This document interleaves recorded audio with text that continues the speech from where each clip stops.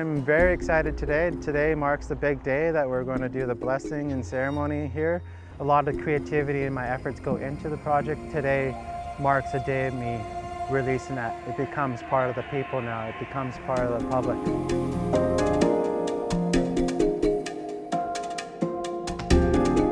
I practice in the Coast Salish art form. Very fond of it and like to carry it on and pass it on to younger generations to come.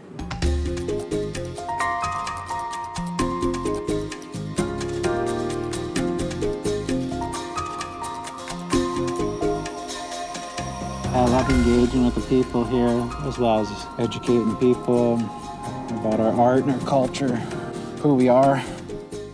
He's wearing a traditional cedar hat, and the significance of holding the paddle is a peace offering. So welcome everybody here to the campus.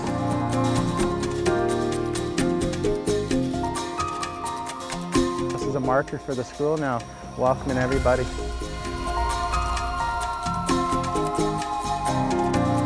People get to enjoy a part of our artwork that almost disappeared over a period of time.